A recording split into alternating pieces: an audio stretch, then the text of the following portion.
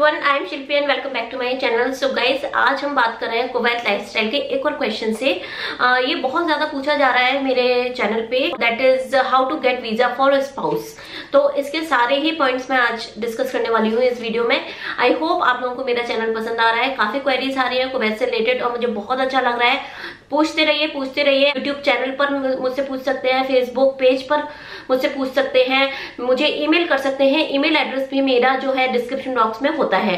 तो लेकिन मेरे लिए जो है, अगर आप यूट्यूब चैनल पे पूछेंगे तो मेरे लिए ज्यादा इजी हो जाता है आंसर करना, क्योंकि मैं वो कंटिन्यूसली चेक करती रहती हूँ। और चलिए शुरू करते हैं इस वीडियो को। इस वीडियो को शुरू करने से पहले मेरे एक रिक्वेस्ट है आपसे कि पहली बात तो आप इस चैनल को सब्सक्राइब कर ही दीजिए, लेकिन आप ये जो कुवैत से रिलेटेड सारे वीडियोस हैं आप जितना ज्यादा हो अपने सोशल मीडिया पे शेयर कीजिए, जिससे कि और लोग भी इसका फायदा उठा सके और उनको भी जानकारी मिल सके। तो जिस तरीके से मैं आप लोगों की हेल्प कर रही हूँ यहाँ पर, और तो वैसे ही आप लोग भी हेल्प कर सकते हैं और लोगों की। अगर आपके फ्रेंड्स फैमिली जो भी है उनको बोल सकते हैं कि आप फेसबुक पे शेयर कीजिए, व्हाट्सएप पे शेयर कीजिए, जिससे कि और लोगों को ये जानकारी मिल सके। तो चलिए शुरू करते हैं इस वीडियो को।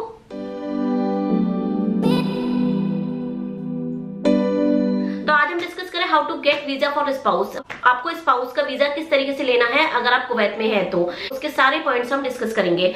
तो पहला पॉइंट है कि डिपेंडेंट वीजा आप कैसे लें। तो डिपेंडेंट वीजा जो है हर कंट्री का, नेशनलिटी का अलग अलग है। डिपेंड करता है कि कुवैत में किस कंट्री का वीजा बैंड है इस टाइम और किस कंट्री का ओपन है। बट ज्यादातर तो ओपन होते हैं, लेकिन किस कंट्री का बैन है वो आपको देखना पड़ेगा।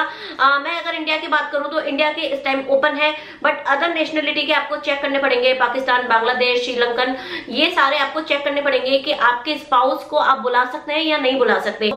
और ये जो बैंड होते हैं वो हमेशा के लिए नहीं होते हैं, तो आपको कंटिन्यूसली चेक करते रहना पड़ेगा ना। दूसरा पॉइंट मेरा है कि आप कैसे पता करें। वो पता करने के लिए आपको जो है कुवैत में अपनी कंट्री की आपको एम्बेसी में जाना पड़ेगा। जैसे पाकिस्तान है तो पाकिस्तानी एम्बेसी में, या इंडियन है तो इंडियन एम्बेसी में जो कुवैत में है, वहां पर जाके आपको पता करना पड़ेगा कि अभी स्पाउस को बुला सकते हैं या नहीं, या अभी भी बैन चल रहा है। एम्बेसी में ही जाके चेक करना पड़ेगा। इसका कोई भी दूसरा वे नहीं है कि आपको खुद से आपको न्यूज पता चल जाए या ऑनलाइन आपको पता चल जाए। मुझे जितना पता है वो यही है कि आपको एम्बेसी में खुद जाके वहां के स्टाफ से पता करना पड़ेगा कि वीजा ओपन हुए हैं या नहीं। अगर आपके वीजा ओपन है तो आपकी जो सैलरी है वो कितनी होनी चाहिए जिससे कि आप अपने स्पाउस को बुला सकें, क्योंकि यहाँ पर सब लोग नहीं बुला सकते। अगर आप टैक्सी ड्राइवर हैं या आप यहाँ पे वर्कर हैं जो ऑयल में काम करते हैं, वो अपने स्पाउस को नहीं बुला सकते, क्योंकि उनकी सैलरी बहुत कम होती है। 150 KD, 200 KD, 150 KD यानी 200 KD इस तरीके से होती है, तो वो अपने स्पाउस को नहीं बुला सकते। सो 450 KD, 450 KD कुवैतिन दिनार आपकी सैलरी होनी चाहिए। मिनिमम रिक्वायरमेंट है ये अपने स्पाउस को बुलाने के लिए। तो अगर आपका सैलरी स्ट्रक्चर 400 KD या 425 भी है तो आप अपने स्पाउस को नहीं बुला सकते, जितना मुझे पता है। तो आपकी जो 450 KD सैलरी है ये आपको शो करनी पड़ेगी अपने वर्क परमिट पे, जिसको अरेबिक में बोलते हैं ईदान अमल। यहाँ पर मैं दे रही हूँ नाम ईदान अमल, इसको बोलते हैं। और ये यहाँ पर शो करनी पड़ती है कि 450 KD आपकी सैलरी है। इससे कम सैलरी है तो आप भूल जाइए, आप अपने स्पाउस को नहीं बुला सकते। ये अभी के टर्म्स एंड कंडीशन में आपको बता रही हूँ। जितनी भी पॉइंट्स मैं आपको बता रही हूँ आज की डेट के हिसाब से बता रही हूँ। 6 महीने बाद, साल भर बाद कुछ ना कुछ रूल्स चेंज होते रहते हैं। तो मेक श्योर कि आप जो है गूगल पे चेक कर सकते हैं रूल्स।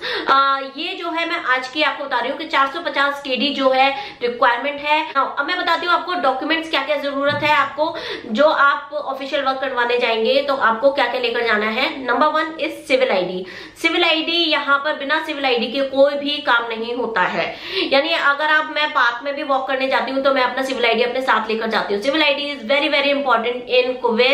तो जो भी ऑफिशियल काम हो आपके, तो सिविल ID जरूरी है। अदरवाइज आप कहीं भी घूम रहे फिर रहे तो भी आपको सिविल ID अपने साथ रखना ही है। नंबर 2 पॉइंट है सिविल ID जो है वो आपको रेजिडेंसी के बाद मिलेगा। ऐसा नहीं है कि आपको रेजिडेंसी मिल गई तो आप सारे ऑफिशियल वर्क करवा सकते हो, अपने स्पाउस को बुला सकते हैं।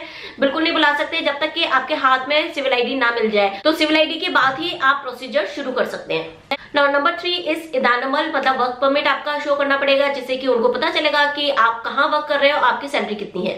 Number 4 is copies of dependent passport. तो कॉपी जो डिपेंडेंट का पासपोर्ट है उसके आपको फोटो स्टेट कॉपीज रखनी पड़ेंगी, 1 2 3 4 आई डोंट नो कितनी भी यूज आ सकती है वहां पर। तो ऐसे नहीं कि आप एक कॉपी लेकर चले जाए, 2 या 3 अपने पास रखिए हमेशा। नाउ मेरा नेक्स्ट पॉइंट है वेरी इंपॉर्टेंट पॉइंट कि आपको अपने birth certificate and marriage certificate जो है वो आपको अटेस्ट करवाने पड़ेंगे। कहाँ अटेस्ट करवाने पड़ेंगे? अगर आप अपनी कंट्री में है तो आपको फॉरेन मिनिस्ट्री इन इंडिया, या आपकी जो कंट्री है फॉरेन मिनिस्ट्री इन पाकिस्तान, फॉरेन मिनिस्ट्री इन बांग्लादेश, जो भी है वहां पे जाकर आपको आपके ओरिजिनल जो है birth certificate and marriage certificate को आपको अटेस्ट करवाना पड़ेगा। Now in Kuwait make affidavit of marriage certificate, और आपको वो अटेस्ट करवाना पड़ेगा। लेकिन उससे पहले आपको उसको आपकी जो लैंग्वेज है, अगर इंग्लिश है, उससे आपको अरेबिक में ट्रांसफर करना पड़ेगा। और कहां पर जाकर आपको अटेस्ट करवाना पड़ेगा कुवैत में? फर्स्ट है आपकी खुद की एम्बेसी यानी आपकी इंडियन एम्बेसी में जाकर अगर आप इंडिया से हैं, एंड सेकंड है फॉरेन एम्बेसी में जाके। तो ये 2 जगह जो है कुवैत में आपको अटेस्ट करवाना पड़ेगा, लेकिन उससे पहले आपको अरेबिक लैंग्वेज में उसको ट्रांसफर करवाना पड़ेगा। मेरा लास्ट पॉइंट है कि आपको रेंटल कॉन्ट्रैक्ट भी उसके साथ देना पड़ेगा डॉक्यूमेंट्स में, जहां पर आप रह रहे हैं वहां से आपको लेना पड़ेगा कॉन्ट्रैक्ट के, आप कहाँ रह रहे हैं, कितना पे कर रहे हैं, सब कुछ उस पर मेंशन होगा, आपको डॉक्यूमेंट्स में लगाना पड़ेगा ना। ये हो गई आपकी सारी चीजें। अब आपको प्रॉब्लम आएगी कि आपको अरेबिक नहीं आ रही है, क्योंकि आप नए आए हैं, आपको ये भी नहीं पता कि कौन कौन सी जगह पर क्या क्या है, आप पर ट्रांसपोर्ट भी नहीं, आपके पास कार नहीं है, ट्रांसपोर्ट की प्रॉब्लम आ सकती है, आपको ये नहीं पता कि ऑफिस कहाँ है, आपको डील कैसे करनी है, ये सारी प्रॉब्लम आती है। तो उसके लिए यहाँ पर होते हैं मंदूब। मंदूब कहते हैं एजेंट्स को, और वो लीगल है यहाँ पर। ऐसे नहीं कि आप उनको पैसे खिला रहे हैं, जो आपके ये सारे काम करा देंगे। और मंदूब कहाँ से मिलेंगे? अगर आप किसी भी ऑफिशियल वर्क करवाने जा रहे हैं, गवर्नमेंट ऑफिस जा रहे हैं, वहां पर वो मंदूब इजिली मिल जाएंगे आपको। एक बार आपको जाना पड़ेगा, वहां पर खड़े रहते हैं, इंडिया के भी है या अलग अलग कंट्रीज के भी हैं, एजेंट्स हैं वो, और आप उनसे बात कर लीजिए, वो आपका सारा काम करा कर देंगे।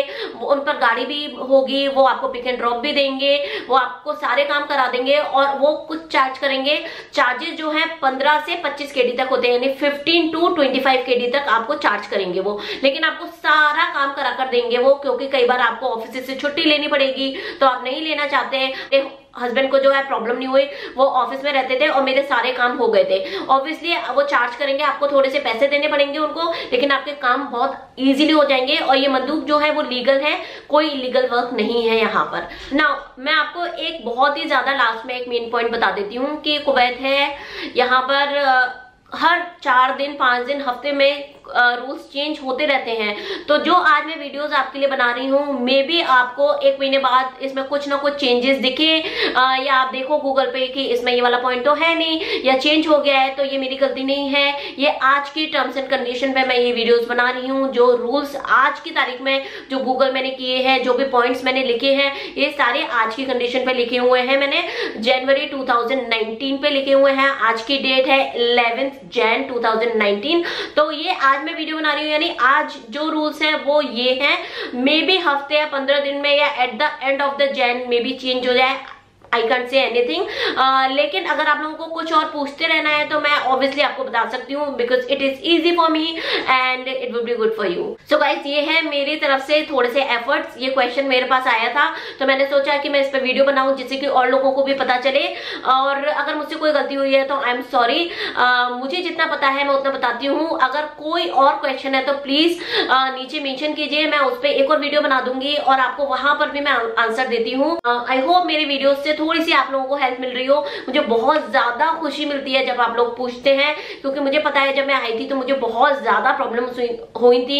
मेरा कोई भी नहीं था जो मुझे हेल्प करे यहाँ पर, कहाँ पर क्या है क्या नहीं है, एंड लैंग्वेज प्रॉब्लम। तो जो मैंने फेस किया है, मैं सोचती हूँ कि थोड़ी सी मैं आप लोगों की हेल्प करूँ। ये सिर्फ एक मकसद है इन वीडियोस को बनाने के लिए, और कुछ नहीं। अगर आप लोगों को कोई भी प्रॉब्लम हो रही है तो प्लीज कमेंट कीजिए, मेल कीजिए मुझे, और अगर मुझसे कोई गलती हो जाती है तो प्लीज मुझे माफ कीजिए और मैं दूसरा वीडियो बना दूंगी। मे बी कोई पॉइंट मुझसे छूट गए हो तो मुझे पता नहीं, तो प्लीज आप मेंशन कीजिए ना कमेंट बार। मिलती हूँ नेक्स्ट वीडियो में नेक्स्ट क्वेश्चंस के साथ। Till then bye bye, enjoy your life, enjoy your day and be happy always.